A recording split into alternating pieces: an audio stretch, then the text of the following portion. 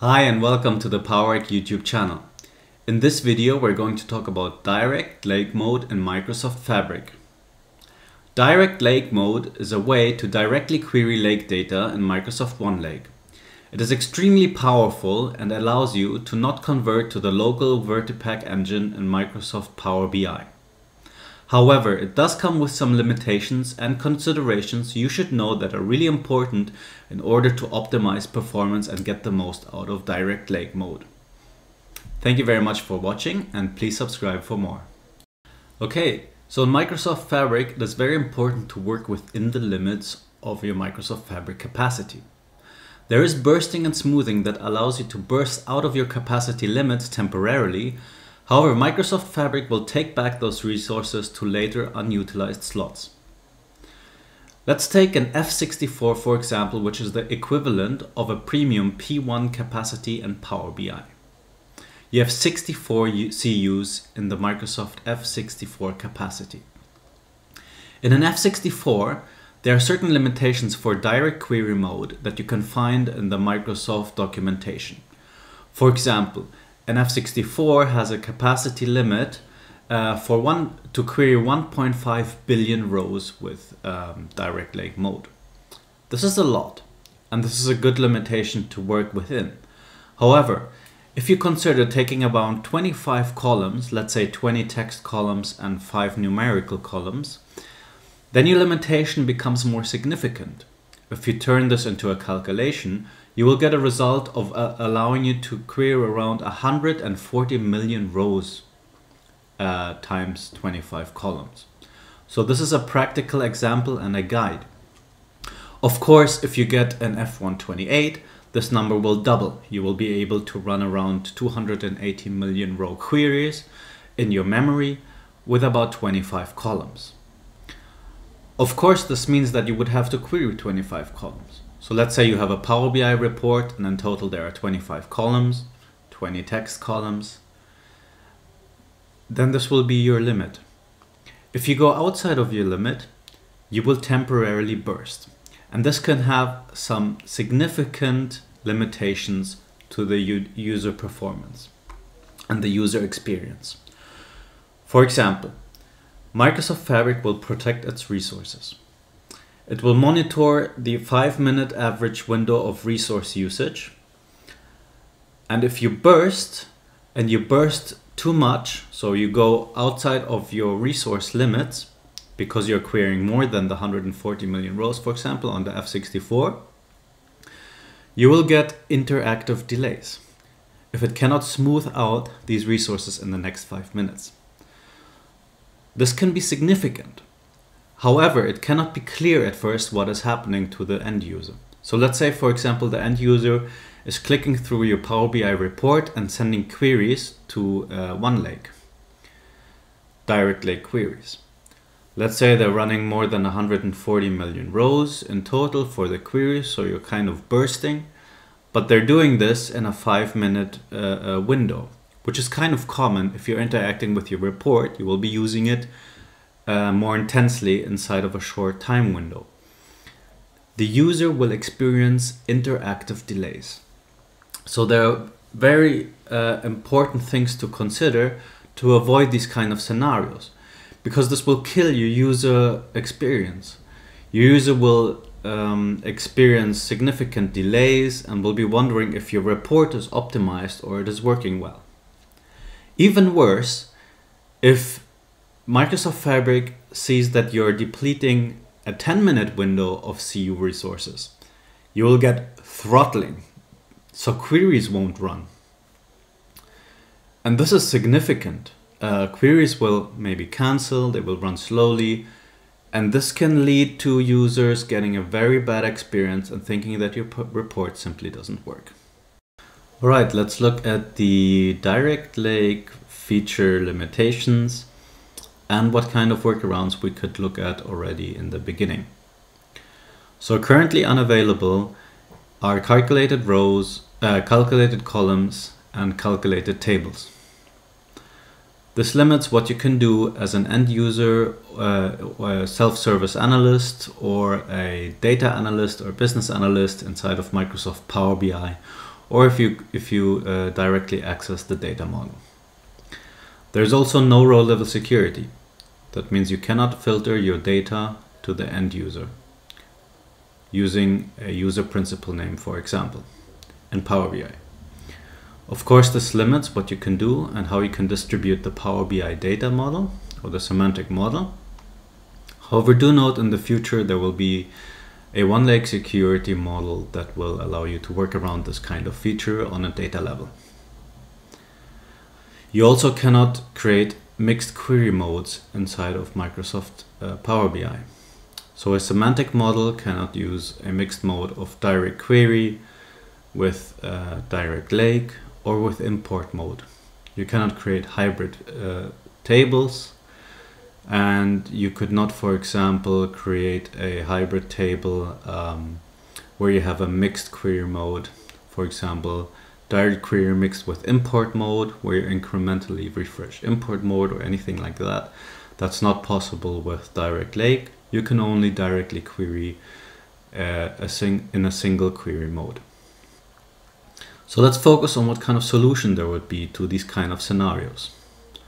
Of course, with row-level security, we're kind of limited to what Microsoft Fabric will offer in the future in terms of one-leg security and data level security models. But in terms of calculated columns and calculated tables, there are some pretty common solutions that you can apply. Microsoft Fabric enables a data analyst to kind of become an analytics engineer or to do some data engineering work.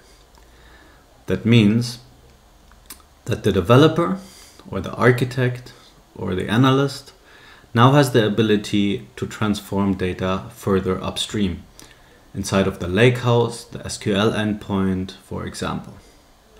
That means you might have to learn some Spark SQL, some PySpark, so Python, maybe even some R or Scala, of course also some SQL, and create maybe some SQL views that already do your transformations further upstream inside of the SQL endpoint or the lakehouse directly.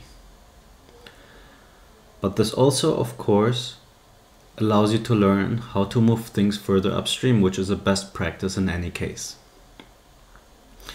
Then there are calculations, certain things that you would like to do inside of Power BI that you can no longer do with the direct lake mode. Of course, that means that you can do some lakehouse level calculations. Okay, and now of course to the most interesting part of this video, performance optimization toolkit.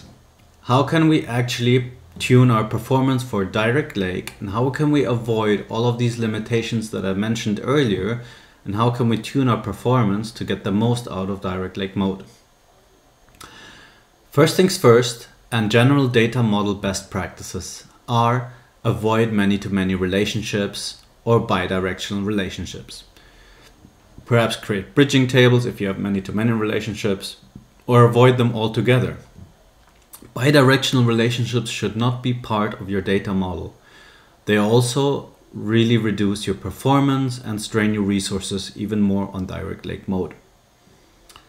Then of course we want to manage our volume. That means our data volume that we are querying. We need to remove unnecessary columns. We need to trim our columns as much as possible. For example, having JSON string columns are deadly for your performance. We want to pre-aggregate where possible, so of course, really consider whether your end user needs that detail level view. Do they really need to drill into, for example, daily data, or is it enough to give them the monthly data or the weekly data even? This could significantly reduce the data amount that has to be loaded or queried using direct lake mode, and can enhance your user performance and experience significantly. Then we want to compress data. For example, we want to use compression modes such as using Snappy as a compression type that's optimized for querying data directly. There are other compression types, so you can choose whichever one suits you best, but for direct lake mode, I would suggest that you use something like Snappy. Then there are some best practices for optimizing your data. For example, using V-order. Vorder is a Microsoft specific way of ordering your data so that it is optimized for query and writes. It will enhance your performance as well. Then there are things like zorder for applying to columns that kind of partition and cluster your columns so that queries run more performative by data skipping. And this is significant for columns that you query or that your end user queries more often. This, however, does cost you a complete rewrite of the table every time you apply it. And it is resource intensive in the transformation process. However, the end user experience will be much better. Let's say, for example, your end user queries the region many times. Creating a zorder on the region field would make a lot of sense in that case, because the data will be clustered and partitioned by a region in terms of files in the background, and the user experience will be much better. Alright, so the best practices for implementation. Of course, it is important in the beginning to start with a thorough data analysis, what data you have, string columns, numerical columns, how many decimal places you're going to use, and so on. Very carefully check and document what kind of data you have and plan very well for the future. Then monitor your resource usage regularly. It is really important, especially in Microsoft Fabric, to monitor. There are some monitoring app solutions out there to monitor your Power BI end user resource usage utilization and to see if you're working within the limits. It is very important that you also, especially as an administrator, take immediate action if you can see that you're running close to your resource limits. Then you need to test with representative data volumes. That means strain your resources in the scenarios that are possible for actual end users with the data volume that you're expecting or that you're expecting in the future to see if you're going to be working within the limits when the solution goes productive. You need to plan for scalability. Is your solution sustainable? Can it work in the future where there's more data coming in, where their users might have scenarios where they're using your report intensively for a short period of time, specifically for end of month reporting needs, for example, in the finance department. Then, of course, it is important to also document your optimization decisions for future reference and for future projects. So to conclude, direct lake mode can be amazing. However, it does require careful planning, regular monitoring, and thoughtful optimization. Try to focus on upstream data preparation and transformation, and maintain a balance between performance and functionality. Thank you very much for watching, and I hope to see you in the next video, and please don't forget to subscribe.